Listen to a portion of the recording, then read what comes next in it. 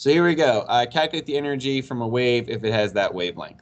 All right, so first off, because it is sitting there and saying it has a wavelength right here, this means we are going to use the wave equation. All right. Now, if we are using the wave equation, we know we need that. We are going to get frequency. So when we're talking about energy, this could either be Planck or it could be Einstein. It could be either of those.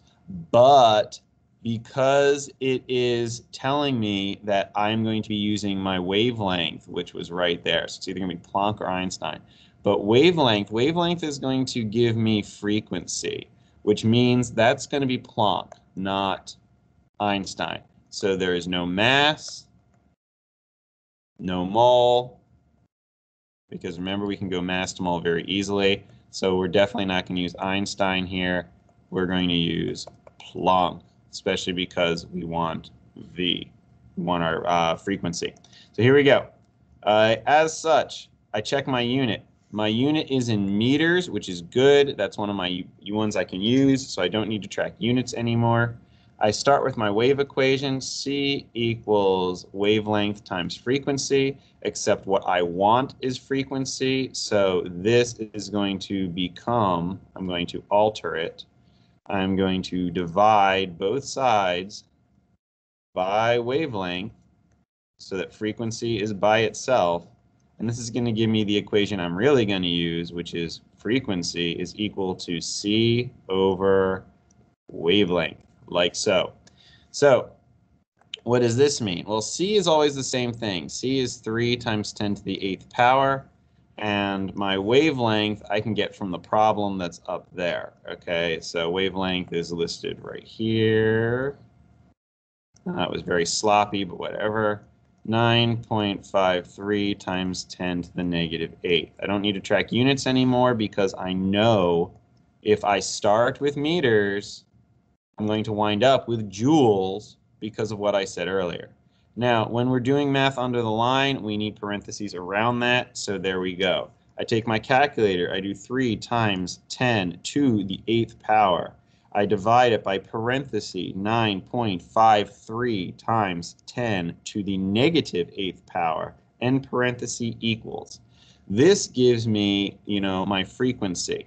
And my frequency in this case is 3.14795, and there's more. ... It doesn't matter because we are not going to use that much. Times 10 to the 15th. You need to be careful about that. Now, since this is frequency, it's going to be in hertz, which is just per second. So that doesn't matter because we really don't care about units. That then brings us to Planck. Planck is E equals hv. We can use this exactly as it is because we have h and we have v. So I continue. H is Planck's constant, which is 6.626 times 10 to the negative 34th power. And that is going to be times the frequency that we calculated earlier, 3.14795 times 10 to the 15th power. So I take the number that's still in my calculator, hopefully. I times it by 6.626 times 10 caret negative 34 equals. And I get my answer. Okay. My answer in this case is I set it to 3 sigdigs based on the fact that I've got 3 sigdigs here.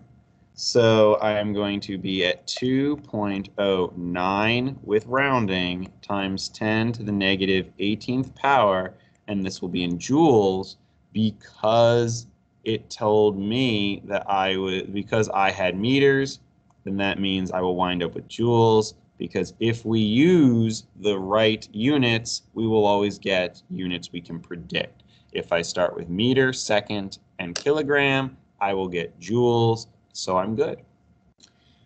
And there you go. That is a crash course in how to do a multi-part light conversion. I actually thought that went pretty darn well.